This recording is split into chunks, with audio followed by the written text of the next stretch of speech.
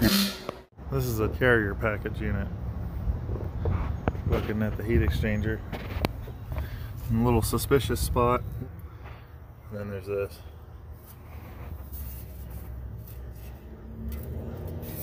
That's a crack.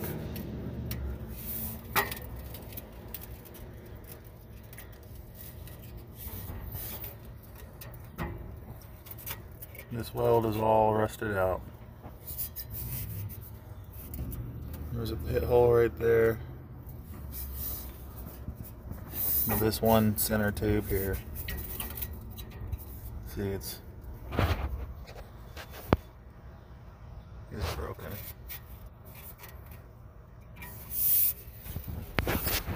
You know what that means?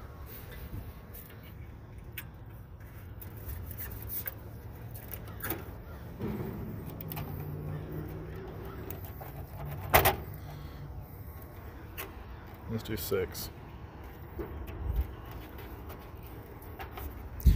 The heat's been disabled 6 different ways, all of which are easy to pick up on if you're an HVAC tech, but hard enough that the owner of the equipment would have to actually try to re-enable his heat, meaning if they kill themselves with carbon monoxide, it isn't my fault.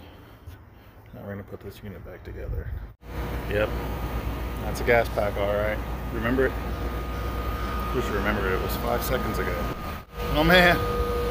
Look at this little vent cap. It looks like it's from like 1901. I got us a pretty spider in it. Look at her. Look at the pretty girl. She built a web down here. See it? She's up there hiding, hanging out. Maybe I can go without destroying her web. Look at the way they got this little thing supported. Got this random bit of copper wire going to the gas line. They got this random bit of fence wire going over to that vent. We got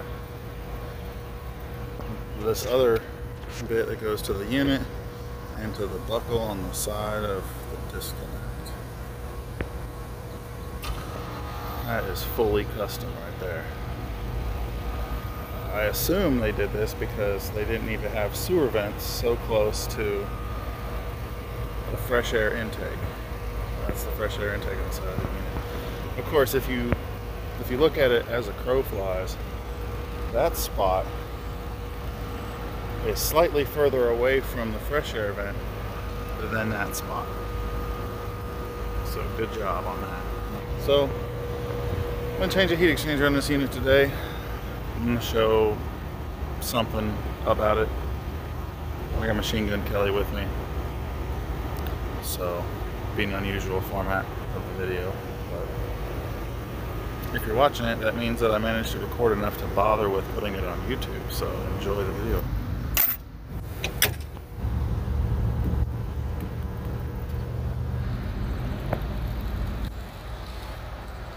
Homie's over there mowing the grass, but it sounds like he's mowing the driveway. Got rocks flying everywhere.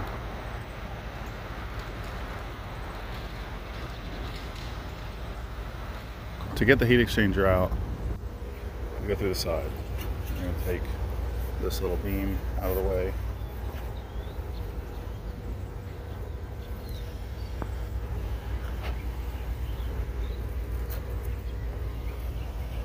That's heat exchanger, and that's unit. We got a row of screws between those two lips that we gotta take out on the top and bottom. The bottom part's kind of inconvenient. But you see, it goes through. The very bottom ones have to come out. So we take loose all the wires that go to the heat stuff. And we take out this one lone screw right here. And then this whole panel comes out. Now suddenly we can get to the burner rack. And if you look closely, you see some little keyhole screw holes there. Loosen those two screws and undo the gas line. And the whole burner assembly comes out. Don't forget that screw. Those 3 screws and the 1 union that hopefully exists. It's actually easy enough that I can do it one-handed while I'm recording this. See?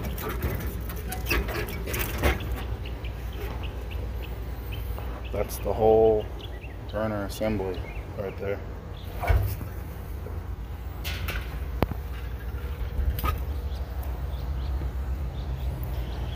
With that out of the way, we no longer have a hard time getting all of them screws. Yeah, look at the rust. Holy shit. That's worse than I thought it was. I got 9 screws to remove, and the whole heat exchanger just kind of fall out. With the mount, this is all just kind of flopping around. The only other thing in the way is this nut that holds this little support thing in place. So, get that out of there and slide the heat exchanger out to the side.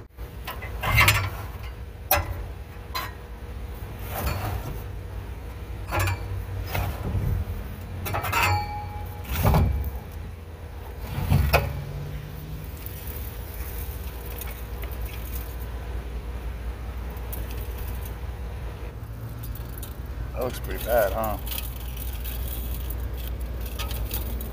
You know, if someone had not taken the time to inspect that heat exchanger, they would have called it good.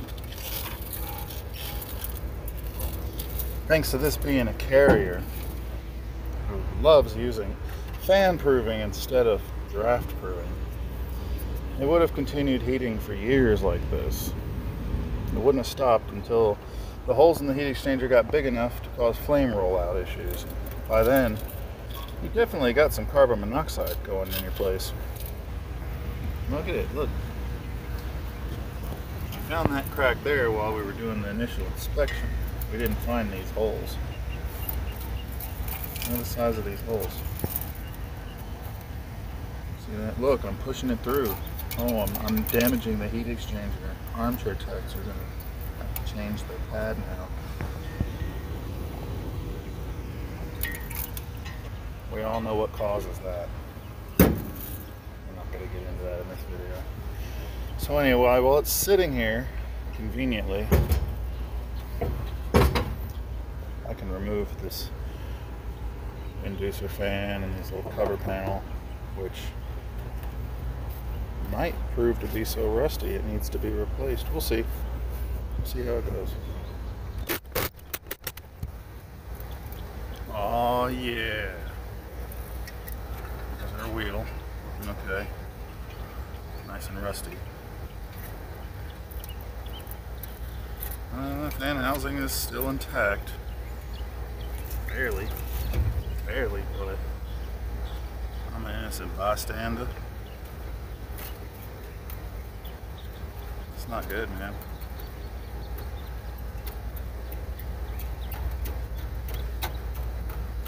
There's a hole in this plate.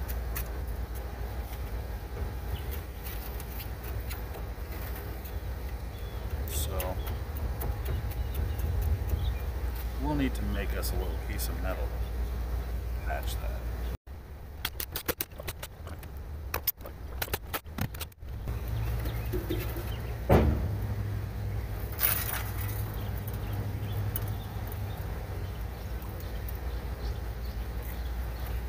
Yeah.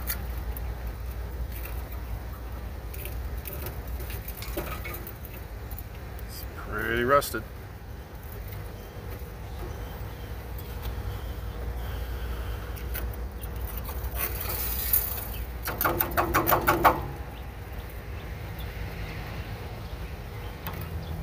What happened to that screw, man?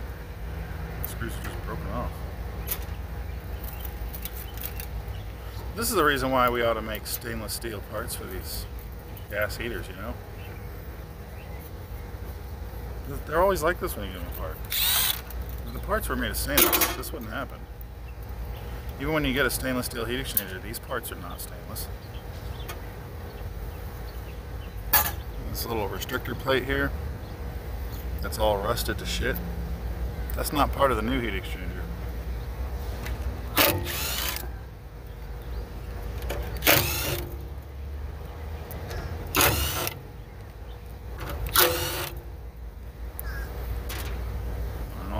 power as a heat exchanger, sometimes you end up in a situation where you find out when you're installing the heat exchanger that you needed more than just a heat exchanger. You can't very well just stop the show and go get the other parts. So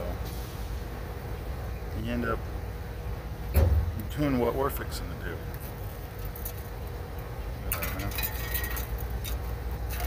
That's pretty bad. Pretty bad, man. Here's the new heat exchanger.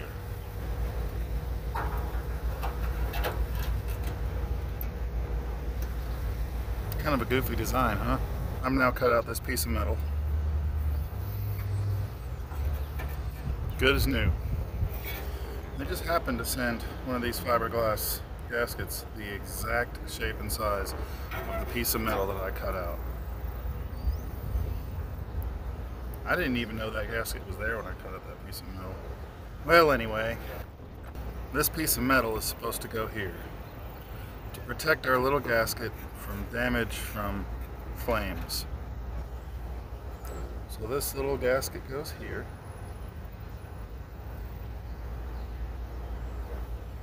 And this goes here. And it gets screwed from the other side. But did it switch itself to heat because it was corroded batteries? Like, no, it had the tab buttons that you had to physically manually move.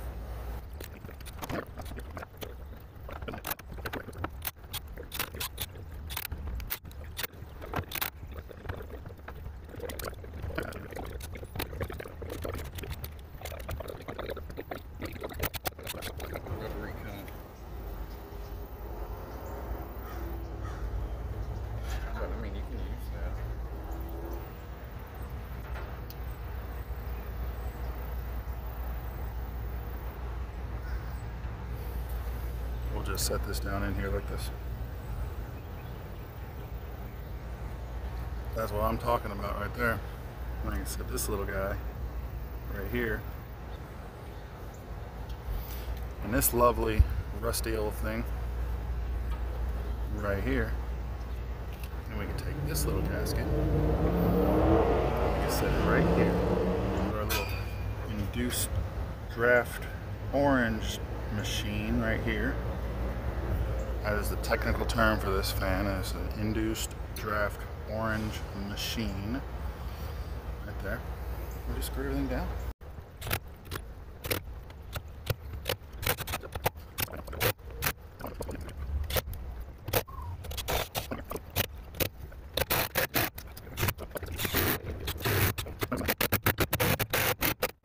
Pretty nice.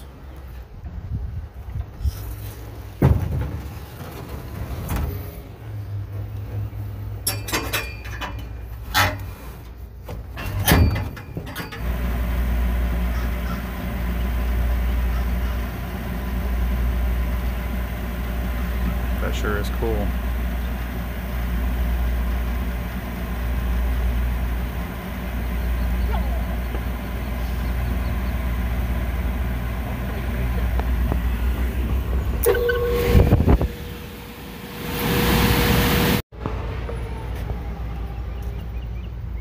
Looks like shit, don't it? Those little restrictor plates are there, I think, to, you know, make more of a vacuum inside the heat exchanger so that, you know, it pulls the flame in with more force. Fuck it. So now that we've done the initial burn off, we can remove this little plate. That prevented it from blowing as much of the smoke inside as it would have normally done. We can commence with putting it all back together.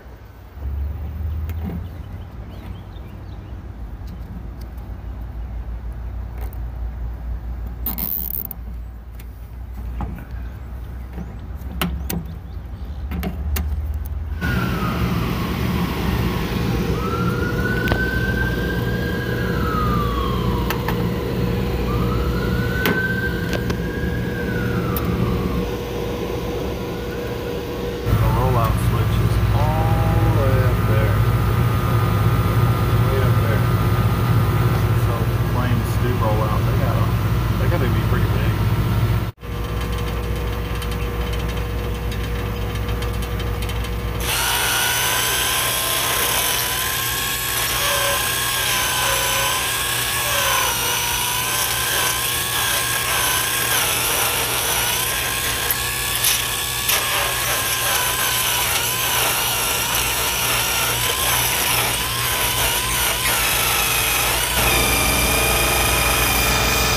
And that's how you change the heat exchanger on a Carrier rooftop package unit.